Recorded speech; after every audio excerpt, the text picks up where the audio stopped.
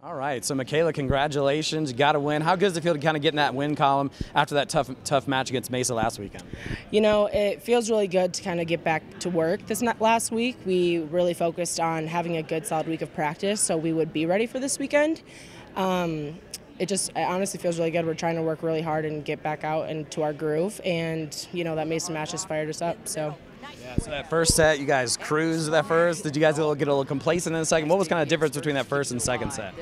You know, I think they ran a faster speed, and, you know, we got kind of in our heads a little bit, but they only fueled us more to get us ready to go for the third and fourth set. And, yeah. So talk about Miss Avaline over there, freshman coming through in a match when you guys wanted to get back, and it was a big match for you guys. Yeah. What are you seeing from her? You know, Ava is one of those attackers that she just goes, and she's one of those people that you get fueled up on energy because she has so much energy. She just goes and she gets bang bang kills, and you're like, wow, girl, you got it. But you know, she gets us excited for just fueling her, and that's probably the most exciting thing with her in the floor. How about exciting? You're on the court. I know we didn't get to see you on the road for your first time, but what was that like, stepping on the court for the first time after dealing with all the injuries and all the stuff that you had to deal with? It must have been a great feeling. Oh, it was amazing.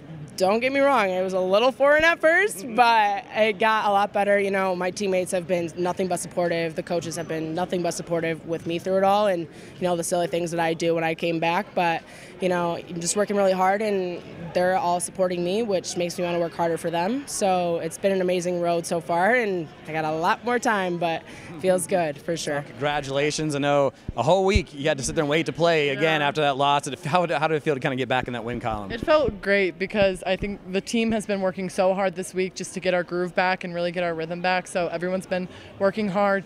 So much relentlessness has gone into practice. So I think that this win is what we needed, and I think it's only going to go up from here. So. Man, you guys killed it in that first set. Yeah. What happened in that second set? What was kind of the big change that you noticed? I would say we just got in our heads a little bit and we became a little bit timid, but I think that we responded well to that second set in the third and fourth, and that's what really just came through and helped us win this game, just our response and not being afraid of the other team. So. Speaking of not being afraid of freshmen, you're coming out here busting out 14 kills. What was working well for you tonight?